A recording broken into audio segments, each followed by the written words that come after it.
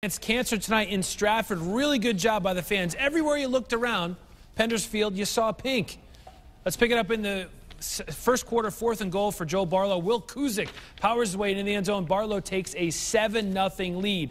This game also another high-scoring affair. Jason Doctor with a nice ball to the back corner of the end zone, and Torrey Hall wide open for the touchdown ties the game at 7. Back and forth they went all night long. Stratford wins at 38-35.